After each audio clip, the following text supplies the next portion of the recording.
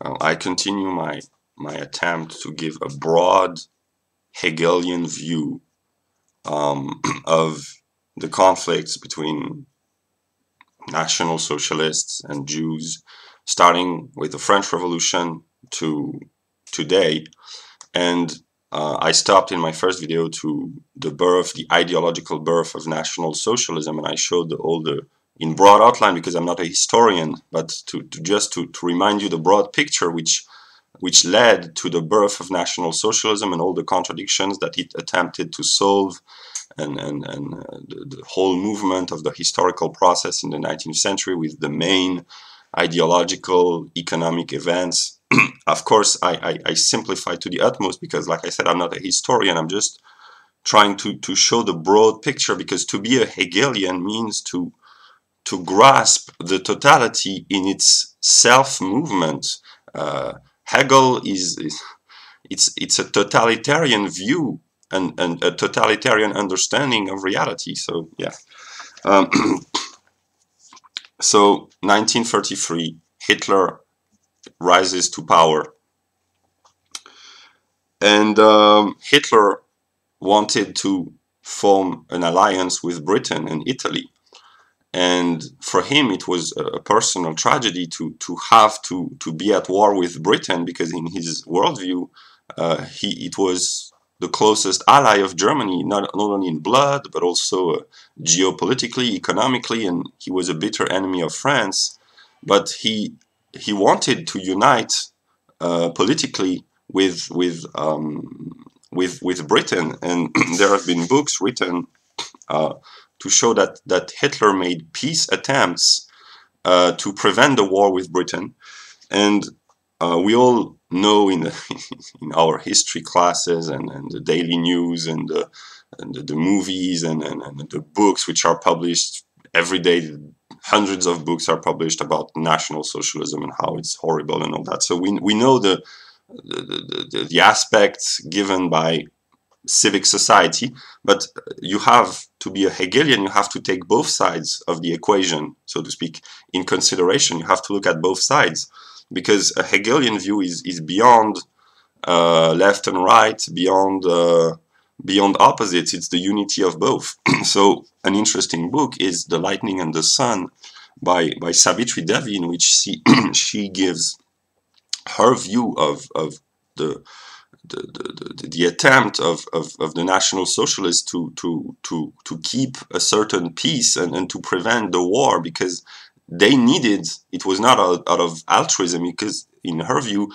Hitler wanted time and stability in order to develop his own ideology, and he had no interest in bringing about a world war, because he wanted to reinforce and to strengthen the new ideology. So it was a time of crisis and tragedy, and yeah.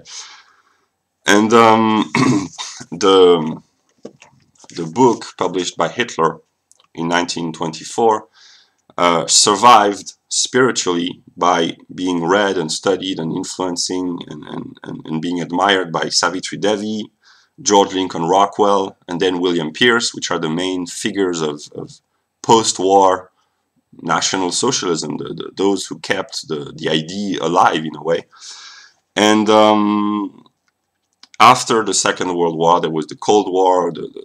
The world had split into two: capitalists, democracy on the one hand, and communists on the other. And it was the relative balance between both the USSR and the free world. And then all geopolitical life was determined by the conflict, which was in a state of relative tension but relative peace. There was moments of high tension, but the peace remained stable, and all the countries were forced to take side, except some of them who adopted a third way, some African or South American countries which wanted to emancipate themselves from the influence of both the giants of politics and geopolitics. Yeah.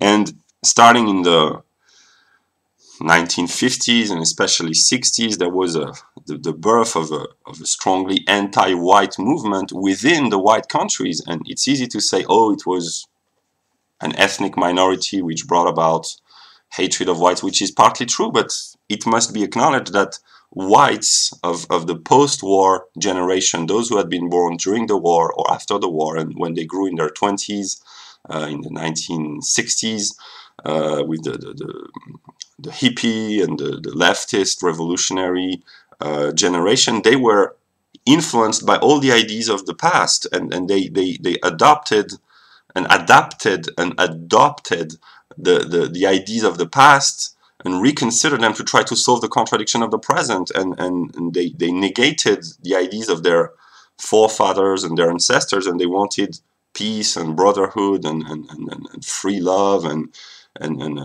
cultural revolution. And this is the birth of cultural Marxism, to acknowledge the failure of historical Marxism, because they were becoming lucid about the state of Soviet Russia and the economic failure and the inherent failures of Soviet Russia. Even at the peak of its power, some of them knew that internally it was poverty and oppression and the gulag and stuff like that. So we saw the birth of a new ideology, which was not unified yet, but it was the birth of the cultural Marxist movement, which was not necessarily conscious of itself. It was an unconscious expression of spirit or reason, so to speak, an anti-white movement in all spheres of life. Morally, the whites started to promote self-guilt and shame and remorse and self-hatred. Culturally, white culture, which had never thought itself as white, it was Western culture, became and started to doubt itself and to negate itself and to wish to abolish itself. Economically, with the rising inequalities between the first world and the third world, and a will to equalize the living conditions of the third world, to help them develop, to ask for forgiveness for colonization, which in the mind of these people had brought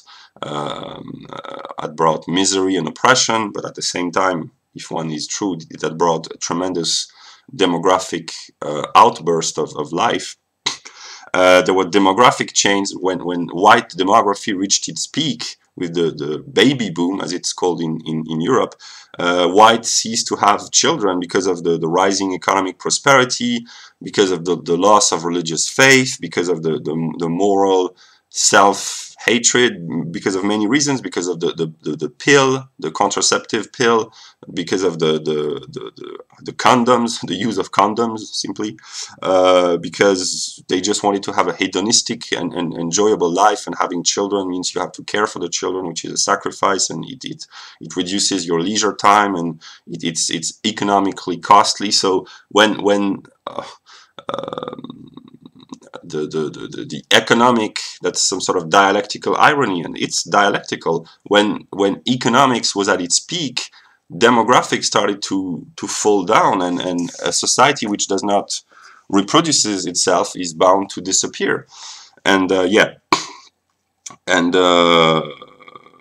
white started to become, it would take many decades, but the germs, the embryo was already there, and it just had to go through its development, that white started to be resented and to be hated by whites themselves. So there was a self-hatred within the white classes of higher society, and the darlings of the left in the 1950s, which was the white working class, although the left did not think of them as white working class, but objectively, because the working class was white and the left defended the working class, they defended white workers.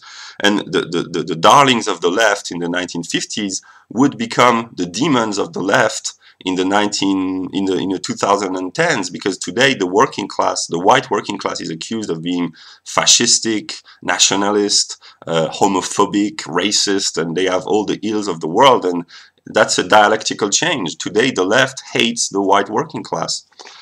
And another Hegelian dialectical trick is that anti-racism, because it is against racism, it contains racism within its own concept, in its logical development has to become anti-white ideology. It's a logical necessity, and more today, the anti-racists are simply anti-white. They don't want to abolish racism. They want to promote racial pride within the non-whites and to abolish white pride and even white existence among whites. So that's a Hegelian process. So another expression of dialectics is that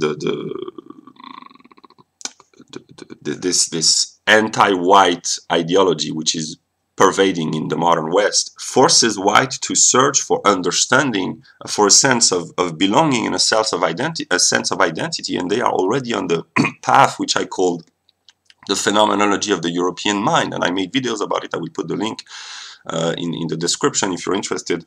And in this intellectual process of seeking identity, belonging, understanding, a higher sense of self, they will discover that the entire system, what they call the system in the West, is a coherent whole, a coherent totality, because all aspects of political life and cultural life, all spheres of spiritual life in a way, are interconnected and in a coherent unity with one another. They all promote this implicitly anti-white ideology.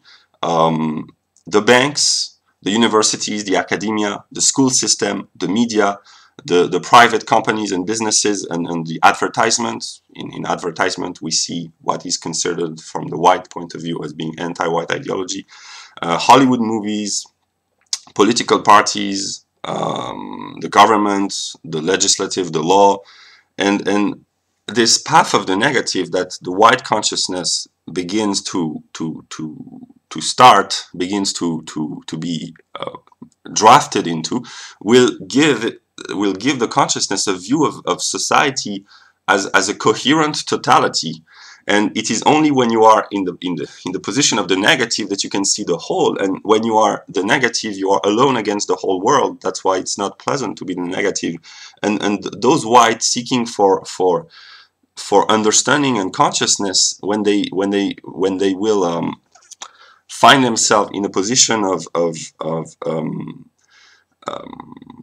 being alone with their few white nationalist friends against the whole of the modern life, they will have a Hegelian experience of viewing the totality from the point of view of the negation of the totality, because Hegel says that if you see evil all around you, you are the root of all evil. And yeah, and yeah, I will stop there for now. So it was these two videos were a broad Hegelian view. Hegelian means the view of the totality, and to grasp the inner contradictions within the real which bring about the movement of the real, and to grasp the whole within its internal development, which is brought about by the inner negativity contained within the whole. It is that which forces all movement, all changes in a dialectical interaction, that things turn into their opposite.